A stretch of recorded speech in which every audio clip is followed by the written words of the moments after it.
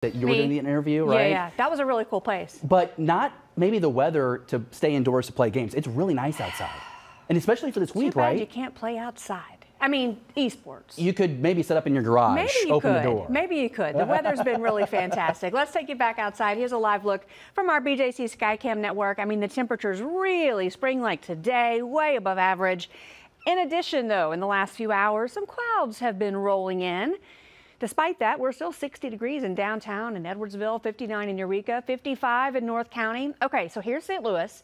You can see all the clouds, but not seeing any precipitation in any of those clouds. However, there's a little weak cold front that's going to move through the area overnight. It could generate sprinkles, light rain at best, and that would mainly be while you're sleeping between, say, midnight and 5 a.m. So if it even happens, it's gone before you wake up. Here's how it looks on the super projector starting the clock at 11 p.m.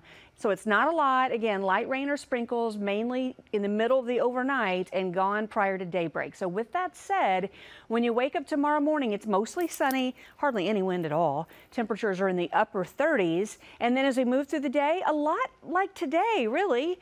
We're mostly sunny at 9 a.m., 48. By noon, we're up to 56. By 3 p.m., we're mostly sunny and 62. And then by 7 p.m., partly cloudy and 55. So here we go, or here we continue, really, with our extremely mild February. All right, let's talk about our next sort of more significant chance of rain. Tuesday night, after midnight, we have a chance of seeing a few showers out there. Could have some of those lingering into the Wednesday morning commute, but really the better chance of rain creeps up into the afternoon.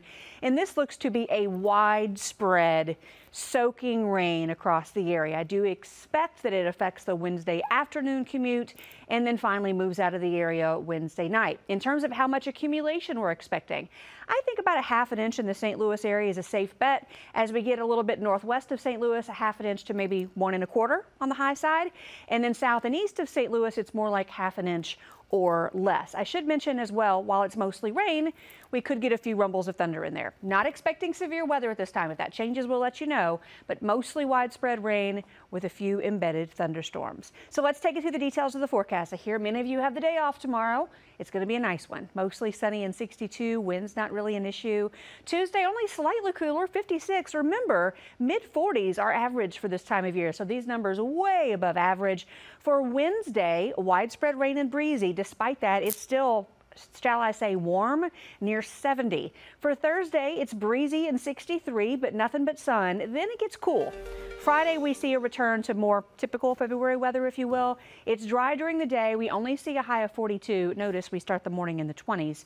And then Friday night, we have some rain move back in. So after 2 really fabulous weekends of weather in a row, next weekend might be a little bit more dreary. We do have some chances of rain in the forecast on both Saturday and Sunday. But despite that, those temperatures still very, very mild. We'll take it, Chris, and that looks awesome. Thank you.